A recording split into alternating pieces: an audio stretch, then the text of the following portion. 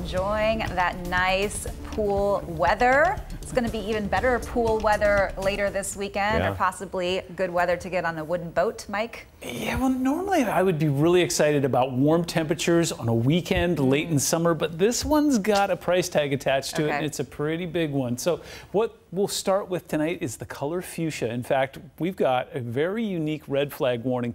For a long time now, we've been talking about red flag warnings, which is elevated fire danger off towards the east. Obviously, east of the Cascades, it's drier and warmer there, like it was in Spokane today. But we now have one that will kick in midday on Friday and stay in place until midnight on Saturday, even for the lower elevations. Basically, what's happening here, and I'll walk you through the mechanics in a moment, is we've got the wind coming in from the north and east. That dries things out. Humidity getting down to about 15% in a maritime environment. Whoa. Temperatures will also get into the 80s and even brush the 90s, but there's also going to be some wildfire haze along with that. You may have noticed that this evening during the sunset. You'll notice it even more tomorrow. I'll show you the models in a moment. Saturday, it looks like it's going to be the peak of the heat and the discomfort. So hot, dry, and hazy on Saturday with elevated fire dangers, as Lionel was just telling you about, even down in the lower elevations. Still warm and still hazy on Sunday, but it will start to cool and clear, especially just in time for Monday night and the Seahawks home opener versus the Broncos.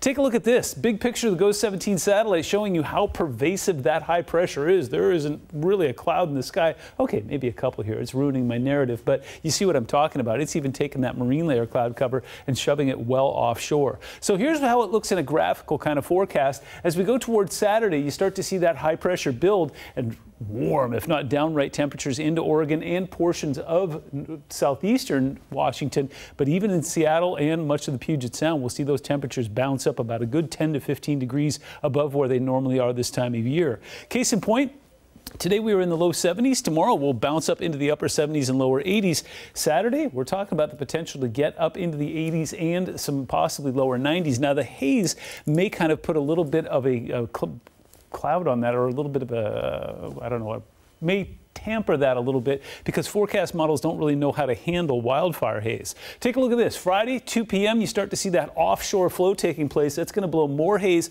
up and over the Cascades there, and it looks like it kind of peaks on Saturday. Air quality is going to be, well, dangerous for sensitive breathers. I think for most of us we'll be okay with it, but if you do have asthma or any breathing issues, make sure you're taking the necessary precautions now. Now take a look at what happens with the wind here. As we go into the weekend, we see that offshore flow, and as we were discussing earlier, as it comes off of the Cascades, it expands. Expanding air is warm and dry, and that's exactly what we're going to experience for the next couple of days. So upper 70s on Friday, upper 80s on Saturday, dialing it back on Sunday, and back to perfect again, just in time for Monday and some football.